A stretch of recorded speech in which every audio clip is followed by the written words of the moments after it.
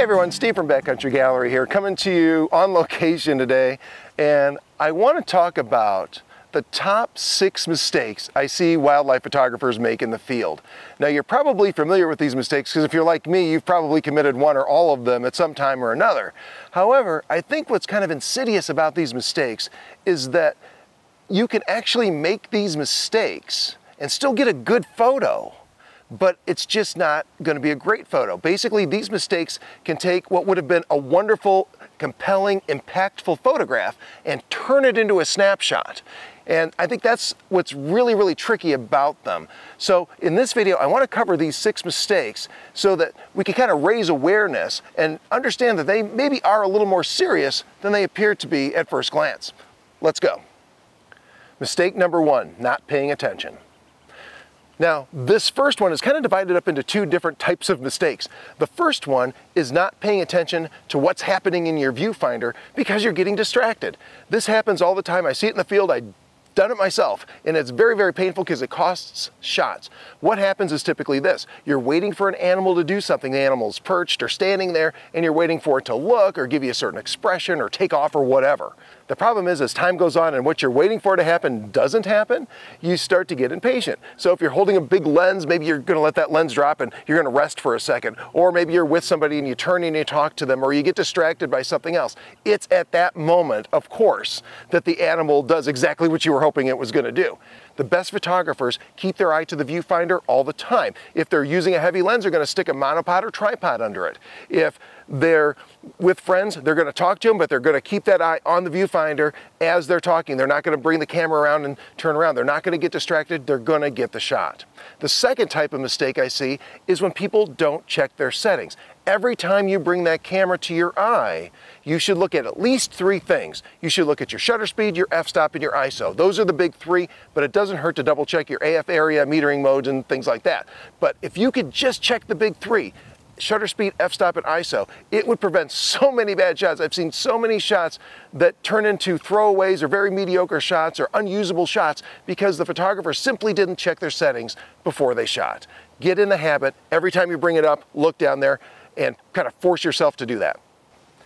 Mistake number 2, not shooting from the right height. Another mistake I see all the time in the wildlife photography world is not shooting at the right height. For most wildlife shots, not every one of them, but most wildlife shots, your best bet is to be at eye level or maybe just a little bit below. Unfortunately, that's the exception rather than the rule. Almost all the time when I see a photographer shooting an animal that's low and on the ground, this is what they look like. They're shooting down on the animal like that. That does not make a great shot. That does not create a sense of connection and intimacy with the animal and the viewer. What you want to do is you want to get to eye level or a little bit lower, and sometimes you can go extreme and get all the way on the ground, but those kind of shots are the ones that have impact. If you want a snapshot, shoot down on an animal. If you want to photograph, get to eye level. Again, this is going to create a real sense of intimacy between your viewer and the subject, and that is going to give your photo a ton of impact that it otherwise wouldn't have. The other cool thing, especially for really low shots, is that when you get low like that, the foreground and background sort of visually pile up and compress, and it really gives the subject a sense of kind of isolation and 3D pop. So that's kind of an added bonus for smaller animals, but you're going to have to get all the way on the ground to do it. Mistake number 3, not paying attention to the background. If you've ever been on a workshop with my wife and I, you know what we say all the time, right? Watch your backgrounds. We're shouting it constantly to our participants because it's so important. For me, the background is what makes or breaks a wildlife shot. I can have the best shot in the world, but if it's a crummy background, it's a no-go. So, what do we want to do here to get better backgrounds? The first thing that I do is when I see an animal, I immediately start looking for backgrounds. When I'm approaching that animal, I'm trying to figure out what angle I'm going to shoot from. I'm going to be looking at the background as much or more than the animal. I want to have a nice, beautiful background behind him. What I'm trying to avoid is having something like a solid background with bright spots in it, because those bright spots are the first thing our eyes look for in a photo. It's going to go for those bright areas. If you have a relatively solid background with some bright spots in it, your eye is going to go right to those first, and it's going to avoid the subject, and that's the exact opposite of what we want to have happen. So I'm going to look for those bright spots. I'm going to try to maneuver around so I don't see those bright spots. And those bright spots can be clouds, or they could be bright sticks, bright vegetation. You got to watch for all of that stuff.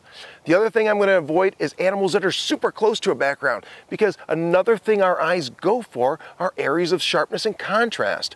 If we have a nice sharp contrasty subject against a nice sharp contrasty background, it makes the photograph very visually confusing, especially if it's kind of a cluttered background and not very uniform. And that's going to draw the eye from the subject to the background and back and forth, and it's not going to be a very impactful photo. So we're trying to avoid that. We're also trying to avoid distractions in the background, things that draw the viewer's eye away. And this could be just, something very colorful or bright, like a building or something behind there. You don't want anything in that background that's going to pull the viewer away. Instead, what I look for are more or less solid, distant backgrounds that are going to be complementary to the subject and not compete with it. I don't necessarily want super creamy, smooth backgrounds every time. I do enjoy those from time to time. But what I would like is a background that's just out of focus enough that I have a notion of the habitat, but it's still complementing the subject and adding to the photo, not pulling the viewer's attention away from my target. Mistake number 4, not getting out during the best light. First, I want to apologize for the kind of jarring continuity difference here. Obviously, we're not outside anymore. When I was putting the video together, I noticed a technical error with this little part of the video, so I'm going to reshoot it here in the studio, but I promise we're going to go back outside before you know it.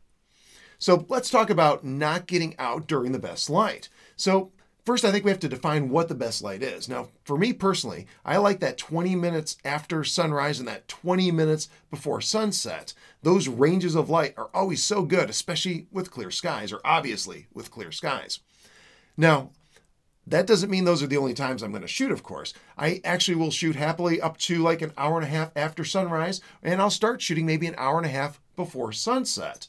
And I'll shoot right within those ranges, and that's usually pretty nice light. And of course, we can't forget about overcast. Overcast gives you an all-day shoot if you get lucky enough to have it all day. So I'm always happy to go out on an overcast day. I prefer bright overcast, but you know what? I'll take any kind of overcast versus like a really bright sun in a blue sky that's just throwing a bunch of harsh light. Now, the mistake I see people make is that they arrive an hour and a half after sunrise and they go home an hour and a half before sunset. I see this all the time. In fact, we were in Florida recently, and I saw this pattern multiple times with different people. And the thing is, when you're shooting in that harsh light during the middle of the day, it's not that you can't get a good shot or maybe even a great shot. It's just that I know personally that anytime I've taken similar shots, one with harsh light and one in the same location, same animal, during those golden hours, the difference is striking. So it does make a big difference. And if you want your photos to have maximum impact, you really need to make sure that you get out during that time of day when the light is really good. Now, obviously, sometimes you're in a situation where you're on a trip and you have to shoot during harsh light. If that happens, there's 2 things you can do to help minimize the impact. The first is to always keep the light at your back as much as possible so you don't have any hard shadows on the animal.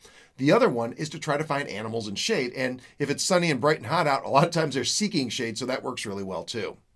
Still, you should always do your best to make sure you're out during the best light. Number 5, shooting subjects that are just too far away. The other problem I see all the time, you guys have probably seen this too, people shoot subjects that are just too far away. And I realize that everyone's excited and you want to take that photograph, but you always need to be within range of an animal. The problem is, when you shoot a subject that's just too far away, that subject's not going to have detail. You're going to take it home, you're going to crop it in, you're going to say, gee, it's not as sharp as I'd like, I don't see as much detail.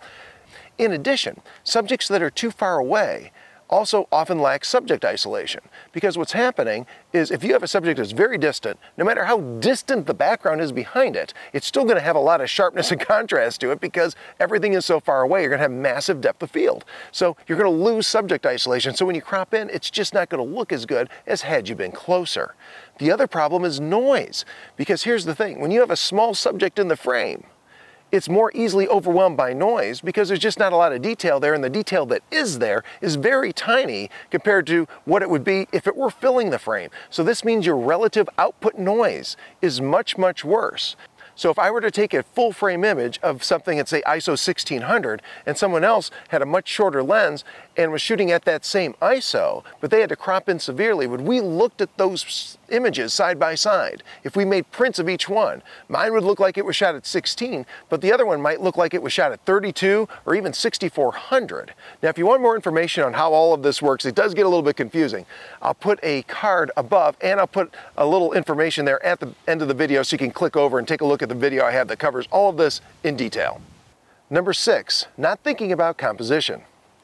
Another problem I see all the time is photographers not thinking about composition. In fact, probably 9 out of 10 times when I look at another photographer's raw files, the animal is smack dab right in the center of the frame.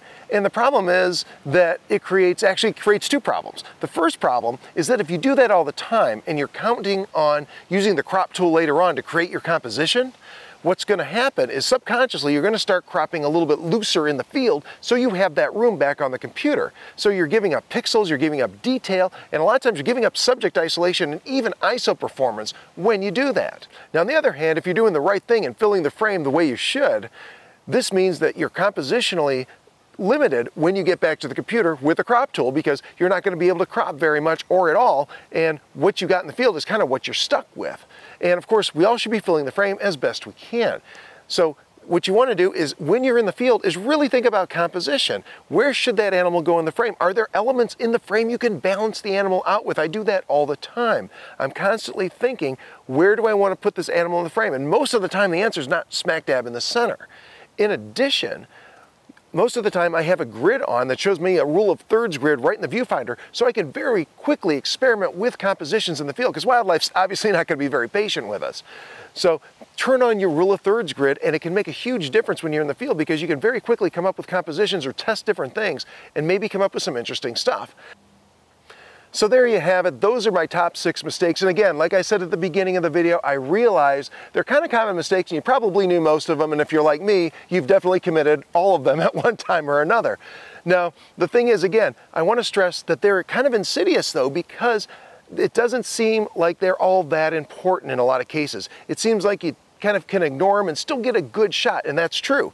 But again, if you want to go from snapshot level to just jaw-dropping photograph level, you really have to pay attention to these mistakes and make sure you're not making them in the field, because if you avoid them, your photos are going to have a whole lot more impact and you're going to be a whole lot happier with what you're getting.